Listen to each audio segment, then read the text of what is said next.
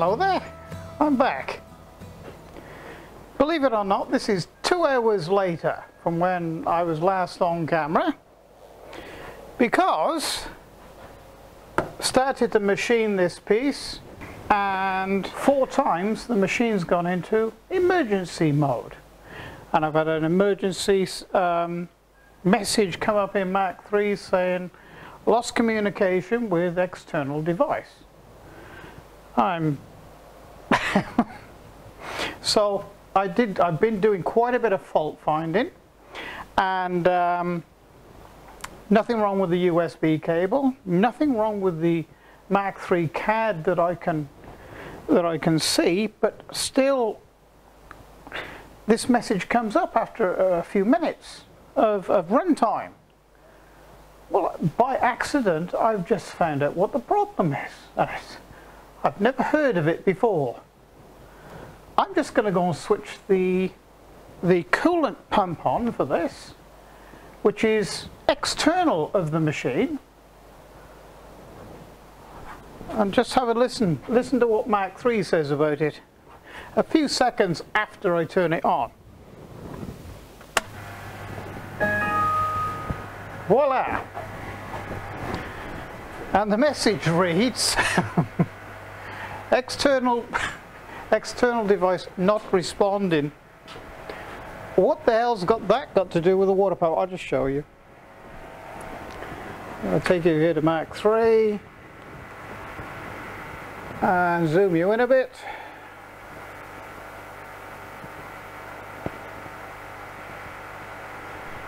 Puts it into emergency mode. That just shouldn't happen, because it gets its power from the computer. The CAD inside the machine gets its power from the computer. The computer is seeing it.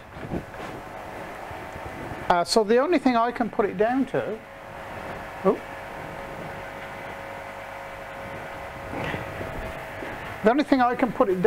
is that there's a fault in the pump that's leaking power through the water and through into this, and it's getting some sort of backfeed. So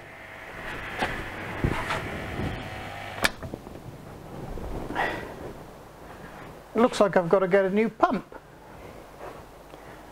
Well, I've never heard of that before, but that's my finding. So I will have to come back to this job, because yeah. Well, so here we go.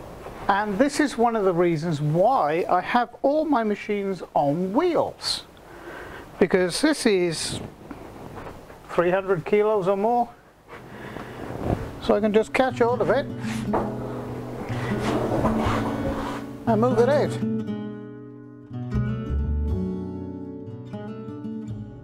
I don't suppose you often get to see the backside, or the insert through the back of these machines, but let's just clean some of the dust and debris off it. I don't want to get that in the water, in the coolant.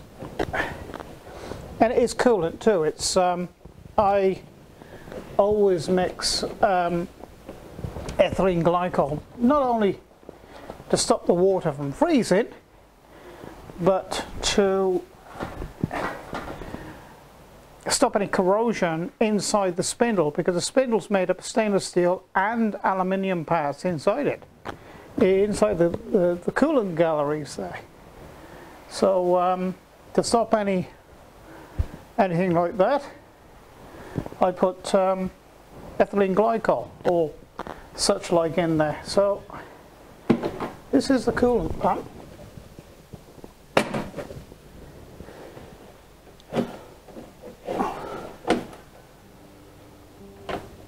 Okay.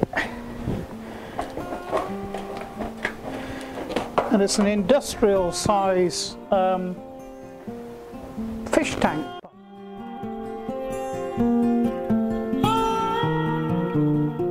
Well, I'm not going to mess around with the damn thing. It's obviously got an electrical leak into the water. It can't be trusted. But I've had it, what, 3.5, 4 years? Something like that, so there you go. It's an 80 watt, 240 volt AC. I know what I'm going to do with this. So the only thing you can do with something like this is save that bit of the wire, take your fitting out of it, because you'll need that for a new one. I don't think this one can be repaired at all, not to be trusted anyway. But there you go. The only thing you can do with them, and I would probably recommend now this has happened to me, is every 3 years change your water pump. And this one now is only good for the bin. Okay, so I'm going to have to go down to my local aquatic shop and purchase a new one. Voila! New pump. Okay, with a mountain of fittings and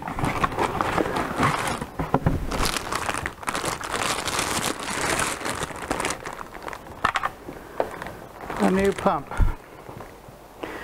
Well, this one's 60 watts, not 80 watts, but I don't think that really matters. It's still a high volume pump. Maximum head is 2.8 meters, nearly 3 meters, so you know, as high as the roof here it'll pump up to, which is fine for what I want. Okay, well, I'm going to put this one back in. I'm hoping it's the same thread. Okay, so I actually found a fitting that I didn't know I had, and fitted in there perfectly. A little bit of a makeshift connection here, but I didn't have a Jubilee clip to go on here, pipe clip, but you know, it's fairly low pressure and this is fine. So now we'll submerge it in the coolant, like so. It's got rubber suckers on the bottom to stop it floating around, because if it goes up against the side here it vibrates and makes a hell of a noise. Okay, this is the return back from the spindle, the router head. So let's see if we got a flow. Might take a minute or two to come through. Let's plug it in.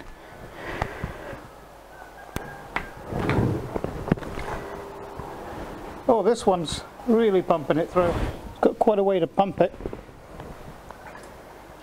There we go.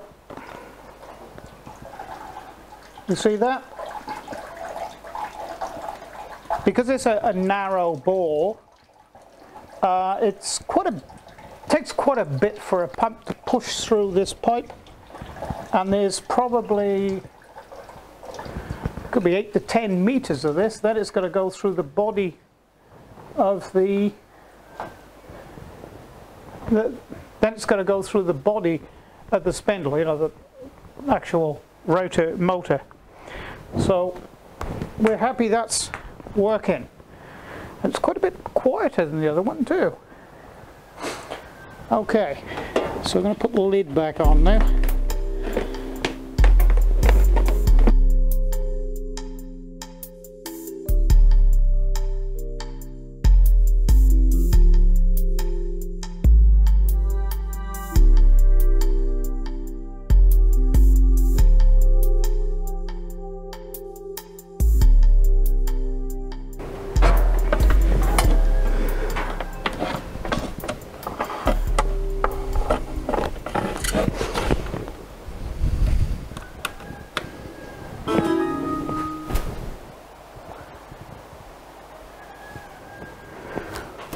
That sounded good.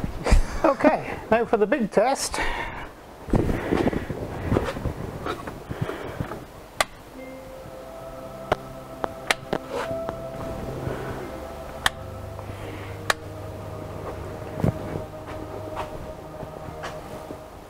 Pumps on.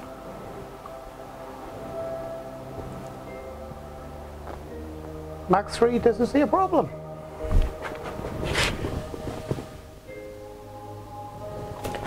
Mach 3 card is flashing inside.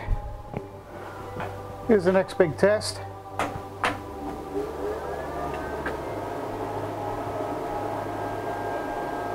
What do you know?